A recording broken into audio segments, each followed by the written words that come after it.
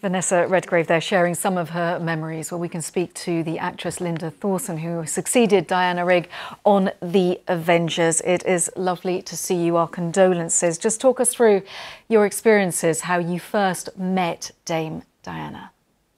Well, I think quite famously we know that we met on the staircase of the set of The Avengers when she let me know that Patrick liked his tea stirred anti-clockwise. And of course, it was a sad day for everyone on the set because Diana was leaving. But it was a happy day for me.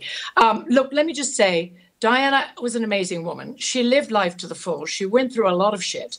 She is going to remain as a great actress. She was a great actress. And life is so unpredictable. Honor was 93, Diana was 83, I'm 73.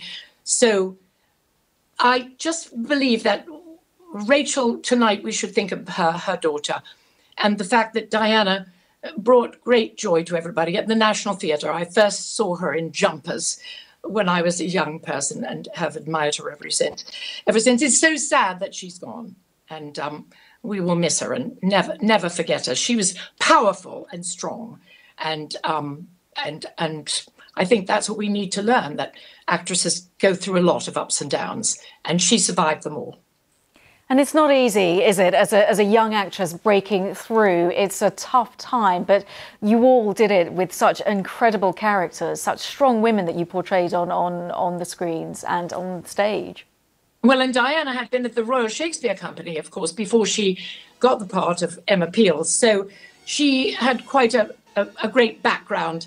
And when she wanted to leave, she knew it was time to leave. And of course, she had this magnificent last moment with Game of Thrones, which she won all sorts of awards. And then I think she has another series which is yet to come out now. All Things Great and Small, I think that's what it's called.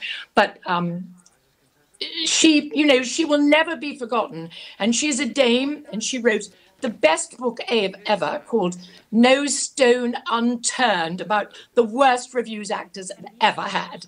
And I thought it was the most brilliant book ever. So she was a shining star, and she's gone too soon, but with great dignity, always. Dame Diana Rigg.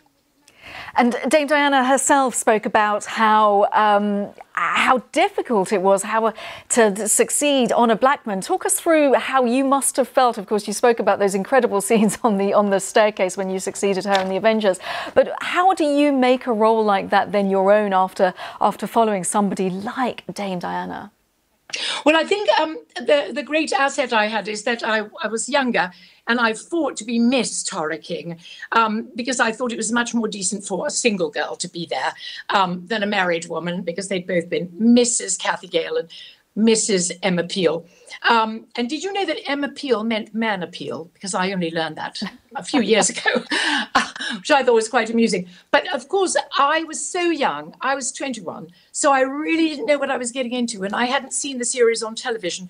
So, ignorance is bliss. And I was very young and optimistic. But I went into it full of hope and youthful spirit.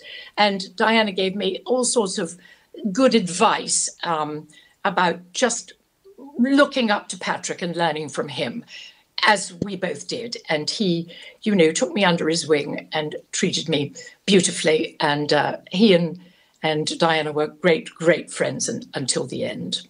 I love that line about man appeal. What is really fantastic also is that Dame Diana, the longevity of her career, appearing in Game of Thrones, such a huge series, and again, such a strong character.